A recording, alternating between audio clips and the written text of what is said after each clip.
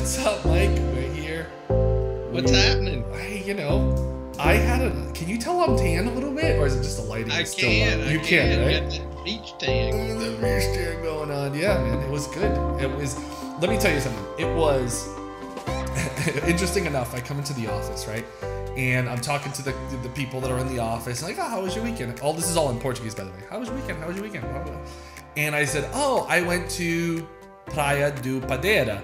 And they're like, oh, we went to Praia do Padeira too. I'm like, I didn't see you there. Oh no, we were on the boat. And I'm like, dang it, how did you? I saw the boats they pulled in. They pulled in from around, and it's like a cove, right? So they pull, they pulled in. You just see the video I sent you? I sent it to you personally. Yeah. So is that like that long hike down place you were talking about that y'all went one time before? No, this is a different place. This is a different place, man. Dude, there's so many... beach, you and all your beaches. One beach, you got, assortment of beaches and cliffs. Dude, I can't wait until the borders open up so you can get over here. Seriously, you gotta, it's just, you and April, it's an amazing place. By the way, November, excuse me, I'll get the exact date for you, but November is the, I believe, the grand opening. And I really hope that the Portuguese EU government opens it up for U.S. citizens, because I want you guys to be here, man.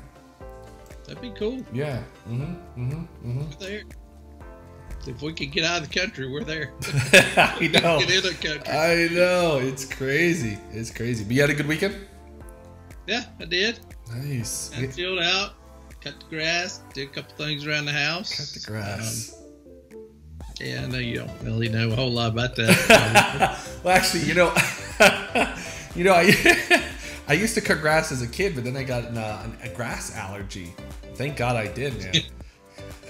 Thank God I did. I can't. My kid, he has a grass cutting business, and oh, really? That joker is he's like the entrepreneur or whatever that he makes like. I was going to go to work for him one weekend. He's bringing home more money than I am sometimes. Really? Wow. That's good. He's doing well. He just started that recently? No, he started when he was like 15 with a push mower. Now he has a big zero-turn mower that's better than mine. Wow. All kinds of equipment. He's got better equipment than I got. Do you have like what do they call them? John Deere like tractor mowers or something? Yeah, one of these big old zero-turn ones. See, I own the key pieces of the company, though. I own the truck and trailer. Oh, that was a smart investment. Yeah. Did you know that Sarah ended up delegating her comping? Have you ever done that before? No, that's a very difficult thing to do. I know. To find the right person. Mm-hmm. Apparently, she's found somebody that she thinks is good. Yeah, I know. Comping is kind of like a unique thing, because especially if you want someone to know, like, specifically market values, they got to be a little bit of an analyst, right? And they have to know, like, compare apples to apples, as we say in single family real estate. But they got to, like, there's different comparables to land. Do you want to touch on that a little bit? Because I know that keeps coming up quite a bit. Yeah, and see, that's the whole tricky part about finding that right person to do that. I think it's great if she has found them, because, you want to look at comparables. Land, unlike houses, you can go back further than 6 months. You can go back a year, 2 years. I've even went back 3 years sometimes, just to look at land values, because they still can give you a pretty good idea. But, also I like to look at. And a lot of people think, oh, I'm comping the property, I'm looking at sold. Always look at what's for sale, too, because that's your competition. That's a good point. Because this came up recently, though. I forgot whose property it was, but it was a lakefront property. And then I think there was properties that were like $150,000 and above, let's say, in that market. And this property they had under contract for like less than 50. I can't remember who this was. But I remember, it actually might have been Sarah. If not, it was someone else. But the reality is that what happens in that kind of situation? You have values that are like 100 and let's just say they're over 100K in difference in price. Yeah. What happens in those kind of situations?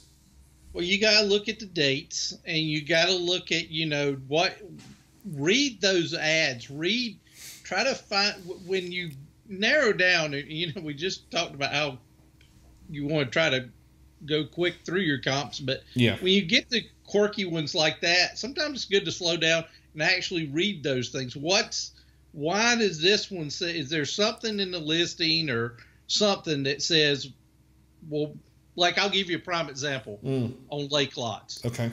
Some lake lots you get are great lots. They are awesome lots, but you can't put a dock. Well, that kills the deal. That's true. Whereas the next lot over, if you can put a dock, that dock alone may be worth $30,000, $40,000. That's a good point. Yeah, because actually, I have a friend who bought a house, and they have right of access to the dock. So they're like not lakefront. They're the row behind it, but they get lakefront access. They got deeded access. Yeah, and that deeded access was worth for them $20,000. Yeah. I was like, dang. Just that little, and we're not talking like the lake. Yeah, it's a little thing, I was like, there you go. There's that extra access. Yeah, so it's a pretty, so it makes it worth money. So that's really good. Hey, Melanie, what's going on? Melanie's just saying hello. Good to hear from you. Hey. Yeah, it's been a while, Melanie. It's been a while. Good to have you around. Yeah, where you been? Where you been? You been like Mike, hanging out at the beach? Okay, so we're talking about people's success. We're talking about Sarah. She's closing all these gobbles and gobbles of deals. Adam has a deal. I don't know if you heard about this. I think you did, right? Adam's got a deal that he's working on. Okay, so that's fantastic.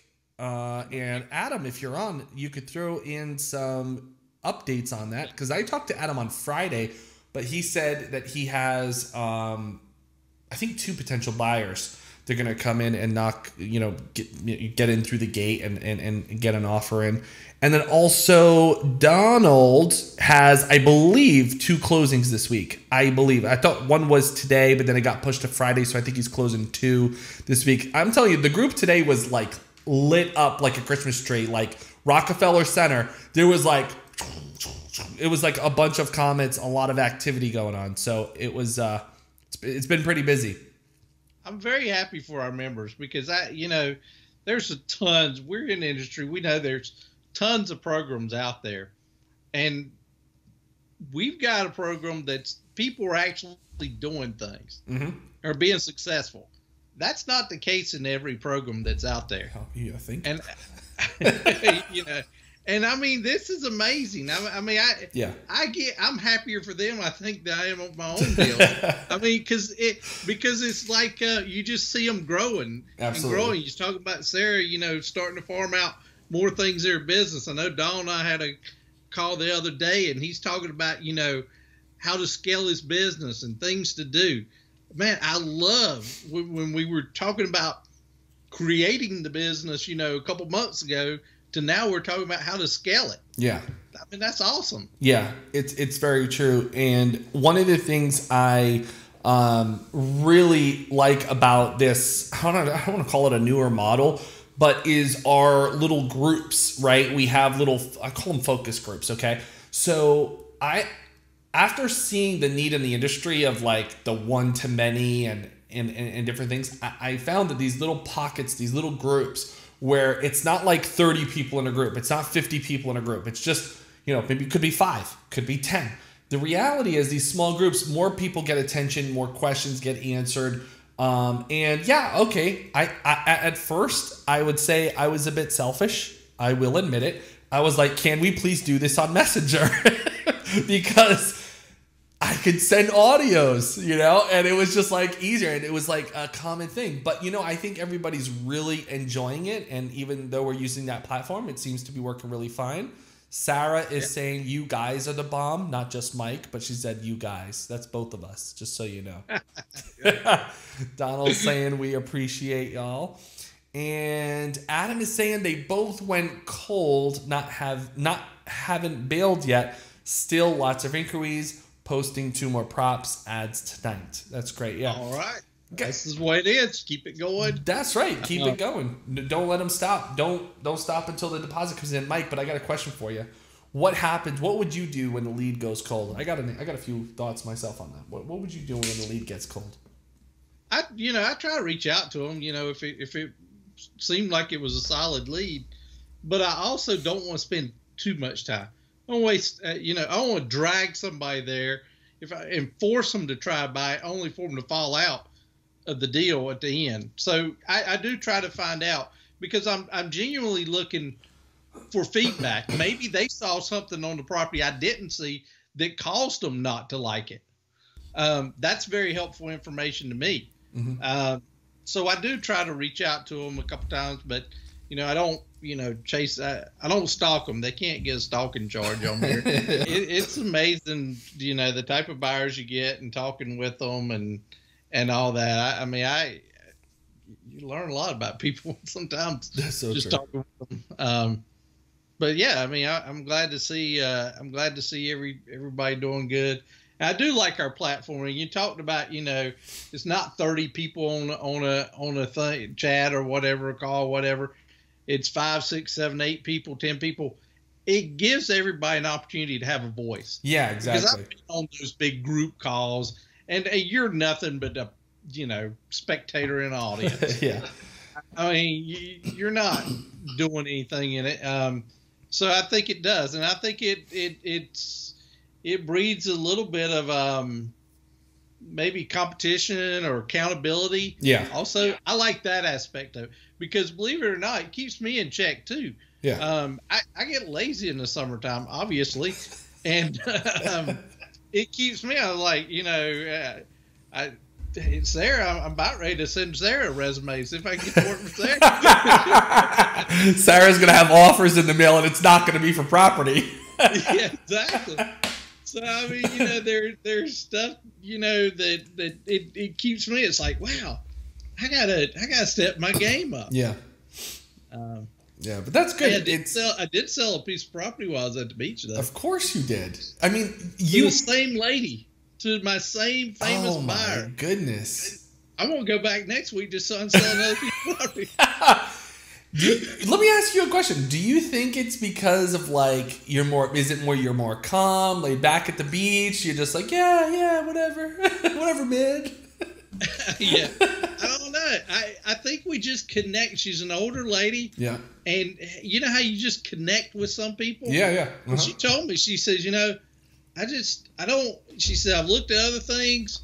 And I just don't trust other people. I trust you. That's good. And because I told her she was trying to buy a lot that I didn't want her to buy, and I finally got her talked out of not buying it. Mm-hmm. I know that makes no sense. Well, you got a lot, but it wasn't for her. Yeah. And I didn't want her to get burnt on a lot when she's buying multiple properties. That's true. Yeah. So she's going for the other lot, which is good. So yeah, I'm happy. That's good. That's good stuff. By the way, so yeah, Donald is closing on 2 properties, by the way. I know I wasn't sure if it was 1 or 2, but I'm reading back to his notes. So he's got 2 closing, and he's also going to be working with Slide Broadcast. I know this has come up. It even came up on last week's video call. We talked about Slide Broadcast and using that in the business. What would you say, how important it is to follow up with and buyers, sellers, or even people that we've had offers on properties before? I know that's kind of a loaded question, so pick apart it as you wish. But what about follow-up on deals? I think follow-up is very important. Determine when you want to. Everybody's got their own opinion.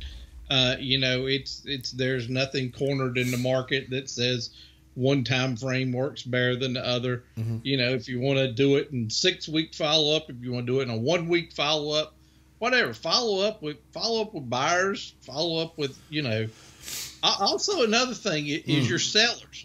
Don't forget about your sellers. We get 6-month contracts on property. Yeah. Don't go 5 months and not talk to your sellers. That's important. That's an important part.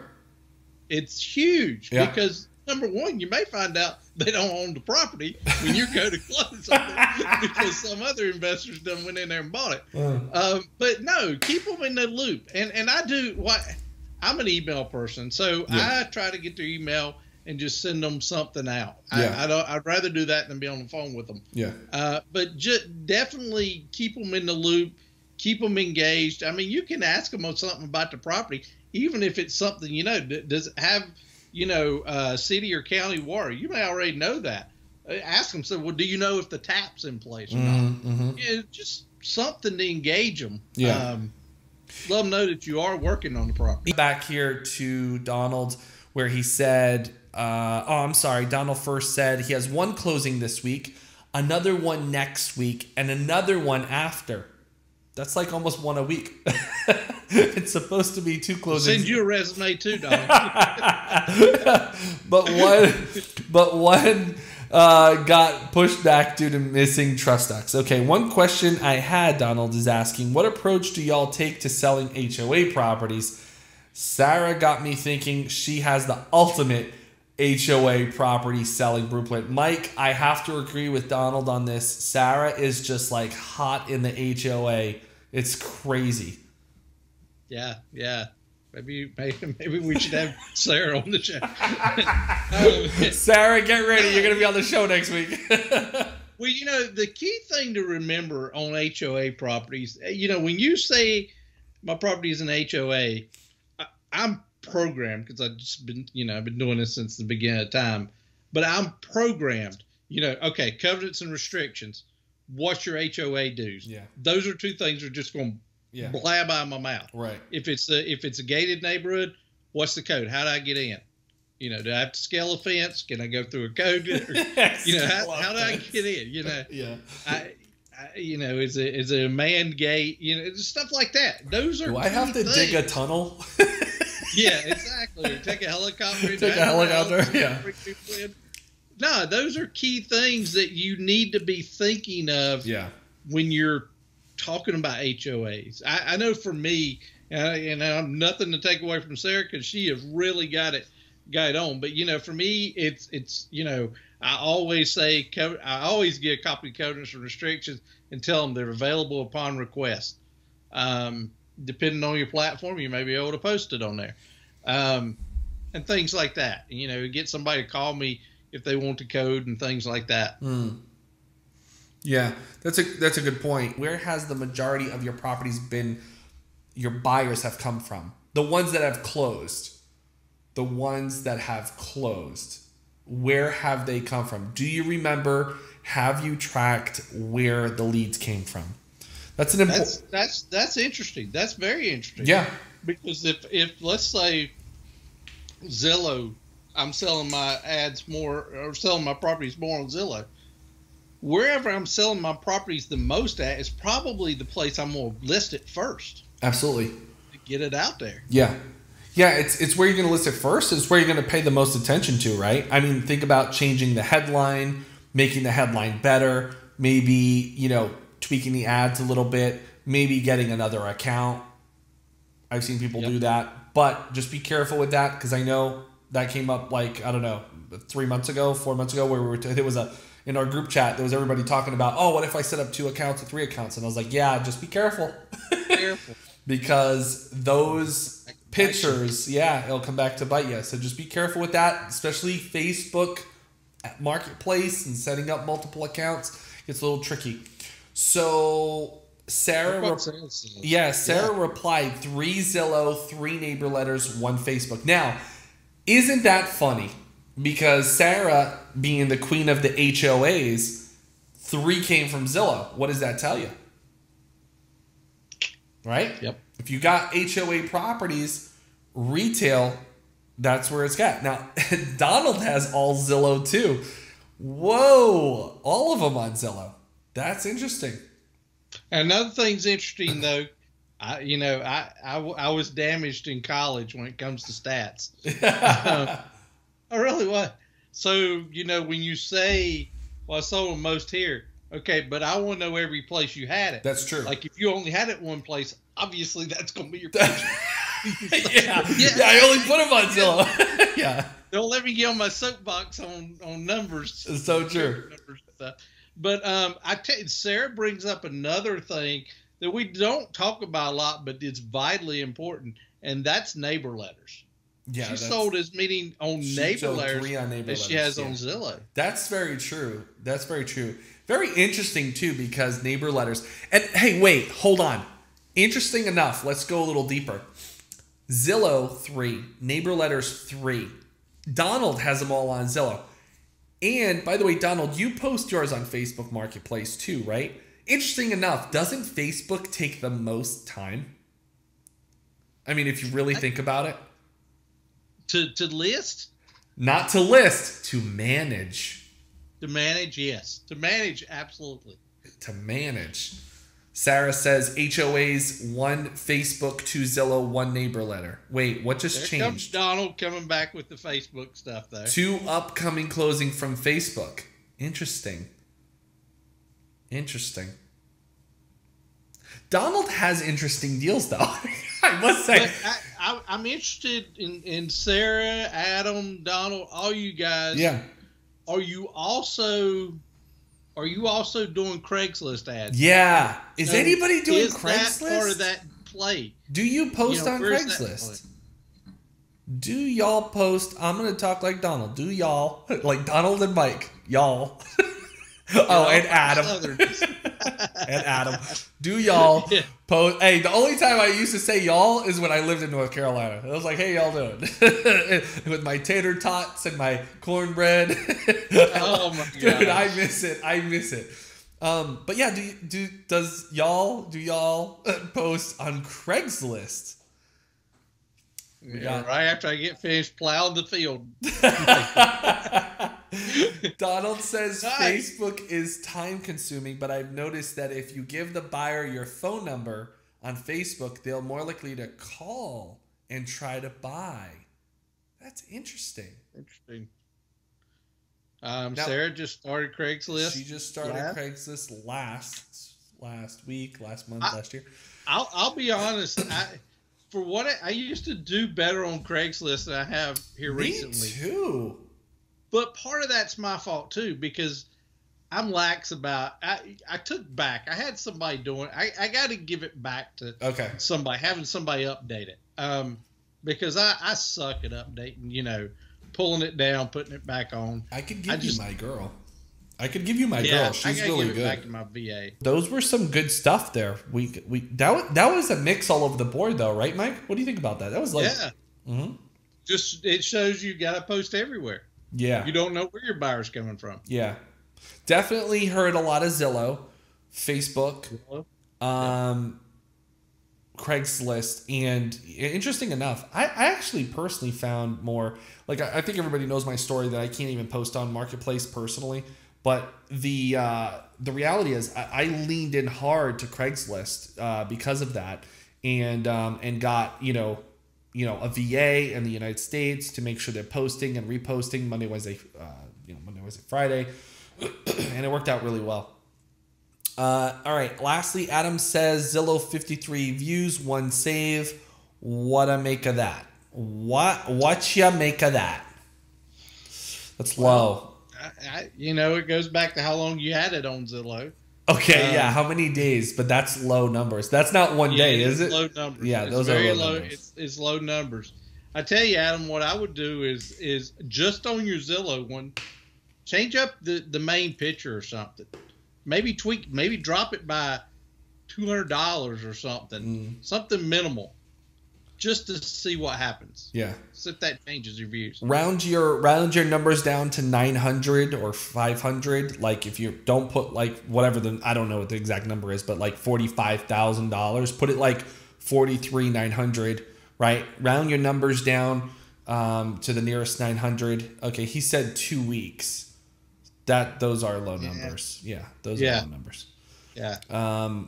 Sarah says, I figured out my exact numbers. I've sold 2 unrestricted properties, both with neighbor letters. I've sold 5 HOA properties, 3 Zillow, 2 neighbor letters, 1 Facebook. Zillow's your best friend. Yeah. Right now. Yeah. Right now. Exactly. You're like neck and neck. I like how Sarah is so organized that she does have her numbers, though. She brought that up. And what's interesting, this is something she's not good at. I believe she's told me multiple times, but it's interesting how well she knows the numbers because she's put attention to it, which I find really interesting, because it's something I know she's brought up multiple times, and but she says she's getting better at it, which is awesome. I agree with you. I'm right on board with you, Sarah. I'm not, details like that fly right over me. Go ahead. successful folks know their numbers. Most of them. Most of them. Yeah. You got those exceptions. But you got a good idea.